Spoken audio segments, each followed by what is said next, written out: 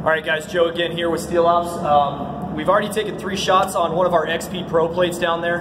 One was with the 55 grain lead core 223, one was with a 62 grain steel core 556, and the other one was a 123 grain steel core 762 by 39. We are now going to shoot this with a 308. We're going to be at 60 feet. We are shooting this out of a 16-inch barrel set me. This is literally the first time I'm firing this gun, guys. It's not mine, so pretty cool firearm, but we're going to be at 60 feet with a 308 on our XP Pro plate. So.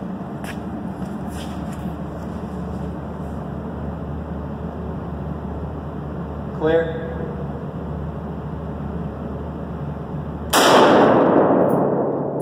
I really hope I hit it. I can't tell. Let's go down and take a look.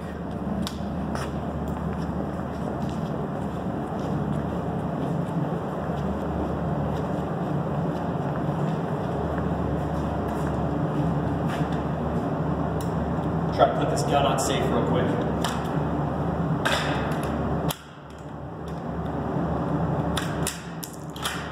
Okay.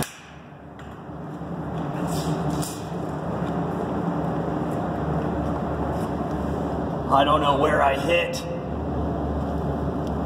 Oh, well, I don't know.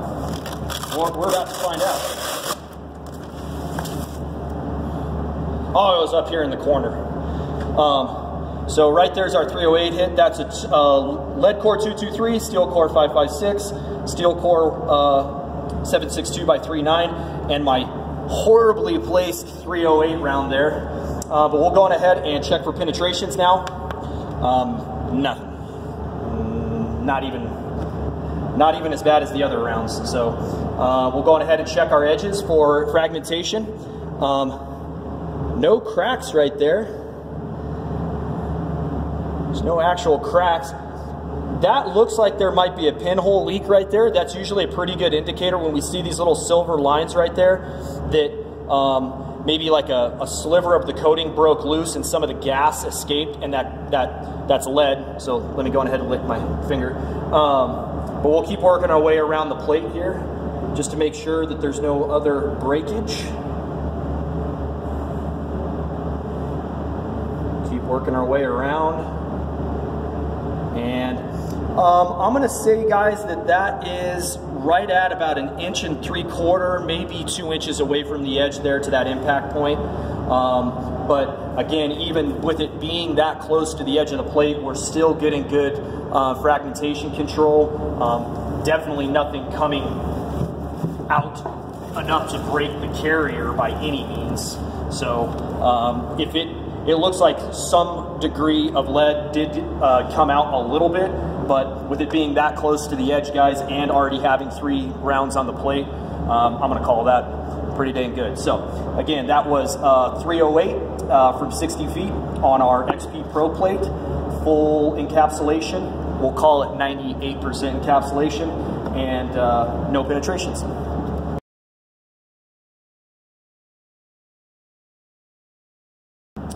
All right, guys, Joe here with Steel Ops again. We've taken 4 shots on our XP Pro plate down there. That's our 5mm AR600 Pro plate. The 4 shots we've taken so far are lead core 223, 55 grain, 62 grain steel core 556, 123 grain steel core 762 by 39. We did take a shot with a 308. We didn't have a grain weight on the bullet. It's probably 147. And that was 308 at 60 feet. And now we're going to take a shot with a 30-06. A little bit skeptical about this round. This is pretty close for a 30-06. Our plates are level 3 plus, so level 4 dictates that you have to be able to stop steel core 30-06, and I believe the velocity is 2750. These are not steel core rounds. These are lead core 30-06 rounds, but they are 150 grains and they are moving 2,750 feet per second. So we are going to be at 60 feet, taking a shot on our XP Pro plate though.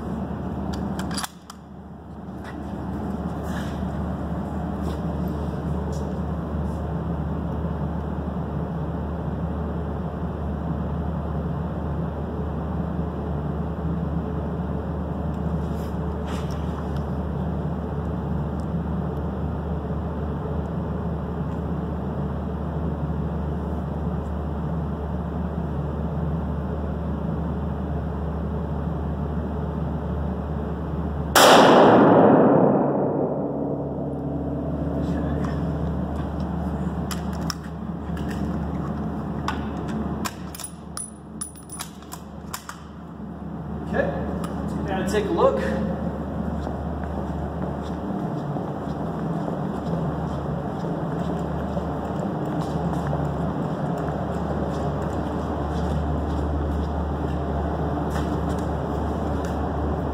Okay, it would appear that that is our hit. I know that this is 55 grain 223. That was steel core 556, 123 grain 762 by 39, and then our 308 round was up there. So that's got to be our 30-06. Pretty cool. The smoke's coming out. Okay, there was your impact, and we do have a full stop. Much bigger bulge, obviously, guys, with the 30-06 than the 223 or the 762 by 39. Keep in mind, these were at 10 feet too. So this was at 60 feet, and it's still creating a bigger bulge. So a lot of energy there, guys. I can see just a little bit bigger impact in the coating, but it doesn't look like anything's coming back out this direction. So we'll go on ahead, and we're just going to check all the edges of this plate, guys, and make sure that none of the fragmentation came out. These marks here, that could be, guys, a little bit of gas leak coming through right there. Certainly no fragmentation, but maybe just a little of the air pressure from when the round hit. Certainly nothing metallic coming out of the coating other than just the sticker and whatnot. So that was actually from our 308 round earlier. So nothing there. We'll just work our way all the way around this plate. Again, pretty cool that the smoke's still coming out. That actually kind of tells you guys how well that coating is working, because it's airtight. And it's still trapping all that gas and fragmentation in there. So we'll keep working our way around. Does look like, I don't know if you guys can see that or not, but I can actually feel it with my finger. A little piece of copper jacket kind of sticking out of that coating right there. That's a good sign, guys. That's telling us that the coating is doing its job and still stopping that fragmentation. And yeah, other than that, great results there, guys, especially with the plate already having 1, 2, 3, 4 rounds on it, the 30-06 being the 5th round. Awesome results there. So again, that was 150 grain 30-06. Box on the velocity on the box says 2,740. I'm betting it's probably 2,750 or less. And that was at 60 feet out of the 30-06. So there you go.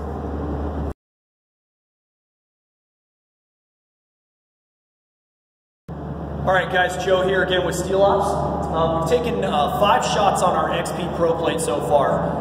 55 grain lead core 223, 62 grain steel core 556, 123 grain steel core 762 by 39. What I assume is probably 147 grain 308, and then some 150 grain 30-06. The 308 and the 30-06 were from 60 feet. The 762, 556, and 223 were from 10 feet. We are now going to take a 6th shot on this plate, and we're actually going to do some 12-gauge slugs. What we have here is the PDX-1 12-gauge. That's a 1 ounce. It's a 1 ounce slug, and we're going to be shooting that out of a Mossberg 500. Nothing special. We are going to be at 20 feet. That's from the plate to the muzzle of my gun. That's marked on the floor there at 20 feet. Okay.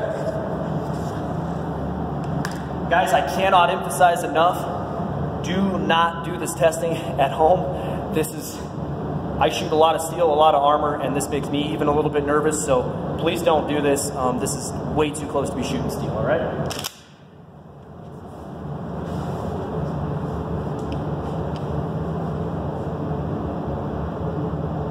Clear.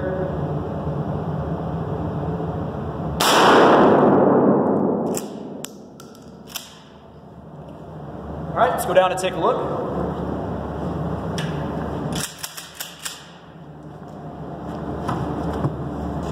Okay, so that was our impact right there. Obviously. Needless to say, guys, a ton of energy there. there are few things on the planet that compare to actual kinetic energy that you're going to encounter out on the street that are more than a 12 gauge slug. So first thing I want you guys to notice is the hole in the plate carrier, and I want to make sure that before we even take this plate out, that we check all the edges of this plate carrier. Now keep in mind, this plate has already got 5 rounds on it, so this was our 6th. And I just want to show you that that plate carrier is not damaged or torn or tearing or anything like that. Nothing, no kind of fragmentation is coming out of this that would have been lethal or even enough to probably injure you. So pull this plate out. Smokes.